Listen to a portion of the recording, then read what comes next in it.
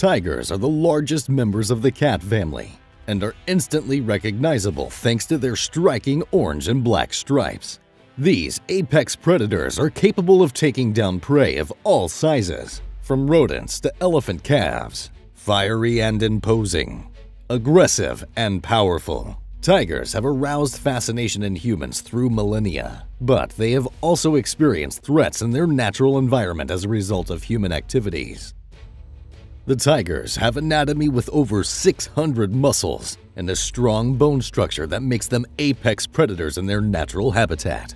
They evolved from their ancestors for almost 2 million years, continuously adapting to their environment. All tigers are native to Asia and belong to a single species, Panthera tigris, which has 6 subspecies: Siberian tiger, Bengal tiger, Malayan tiger, Indo-Chinese tiger, South China tiger, and Sumatran tiger. Body size and morphology vary considerably among subspecies of tigers. Siberian tigers, also known as Amur tigers, are the largest. Male Siberian tigers can grow to 3.7 meters, or 12.1 feet, and weigh over 423 kilograms, or 932 pounds.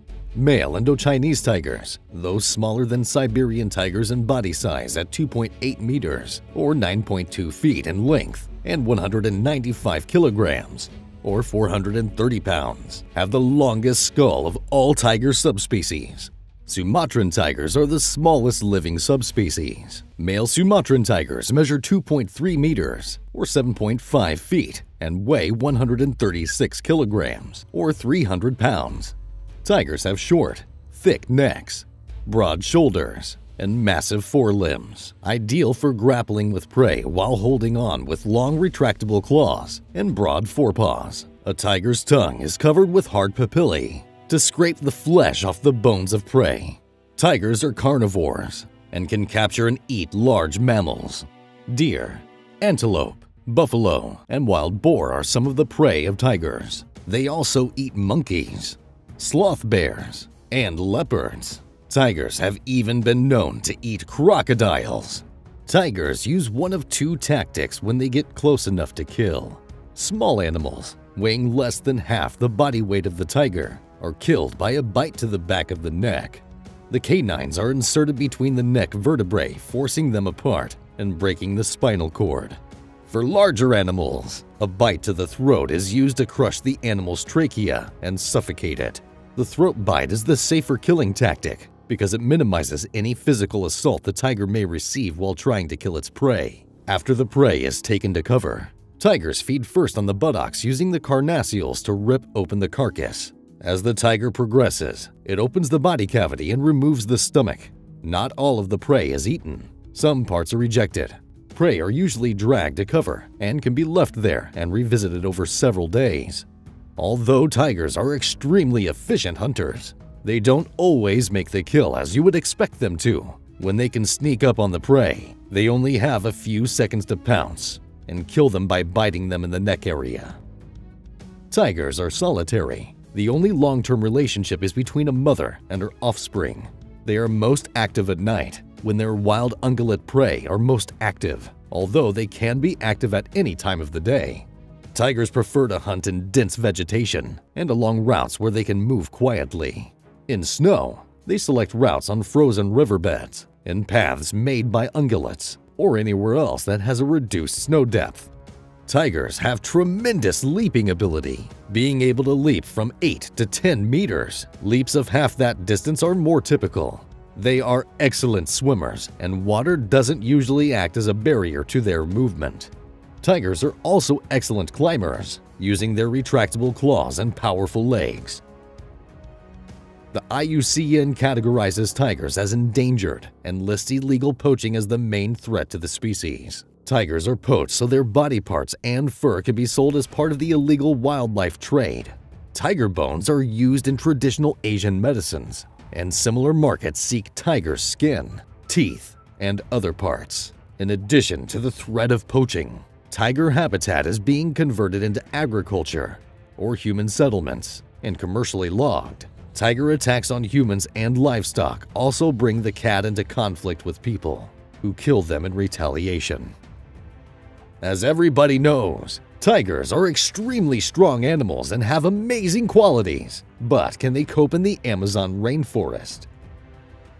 First, we need to better understand if tigers would adapt to the Amazon rainforest.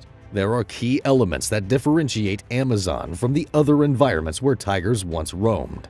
Often called the lungs of the earth, the Amazon rainforest spans 9 countries, but about 60% lies in Brazil.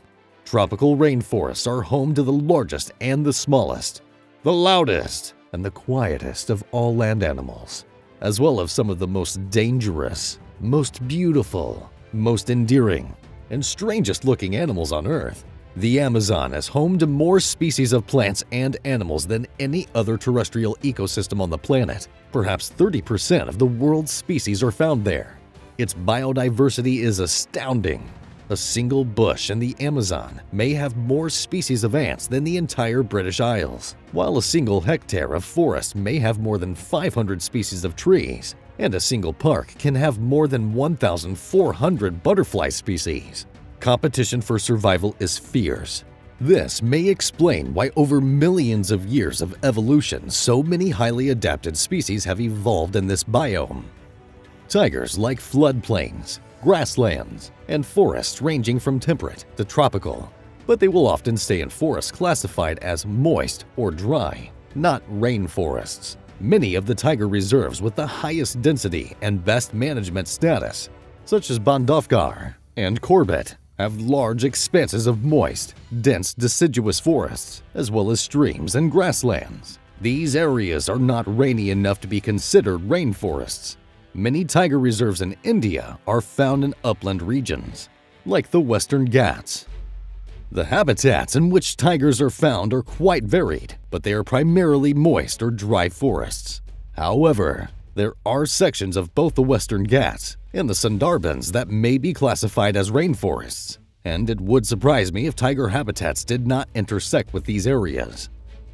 South America, except the Andes llamas, does not have large herds of herbivores to hunt, like Asia. Llamas are close relatives to camels. Not too far in history, both camels and tigers were widespread in Asia, and camels were common prey for both tigers and Asiatic lions. The situation in the Amazon rainforest is even worse. There are simply no herds, except for wild pigs, and the herbivores there adapted to smaller sizes compared to other regions. Even the jaguar there is smaller than it bothers from Pantanal. Deers in the Amazon do not live in herds and are mostly the size of goats. Even the canids there are smaller and live in smaller groups than their counterparts in the world. Due to this scenario, the jaguar, the apex predator there, lives on a great variety of animals, from the large tapirs to small everything, having a menu with more than 100 different prey species. They even fish and prey on alligators, not to mention they break giant river turtle shells in one bite, as they are very well adapted. It would not be an easy life for tigers. All larger cats disappeared from South America together with extinct megafauna for a reason. Jaguar's size is the best force and size combo nature came with.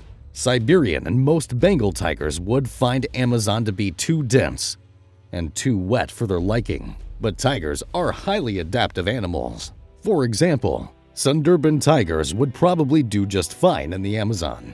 They live in the mangroves, which are crisscrossed by so many rivers, smaller in size, and are used to live on smaller prey. They are still Bengal tigers genetically, but are quite different in nature and physique from the tigers of the rest of the subcontinent. However, introducing Sundarban tigers in the Amazon would be destructive for the jaguars, as the tigers would directly compete with them for food and territory. Though these tigers are somewhat smaller than others, they are still significantly bigger than jaguars. They are also more aggressive than tigers from any other region. Now that you've heard our opinion, we want to know yours. What do you think would happen if tigers were relocated to the Amazon rainforest? We're waiting for your answers in the comments. That's all for today. If you enjoyed this video, don't forget to like, subscribe, and share it with your friends. You can also leave a comment with what you would like to see in the following videos.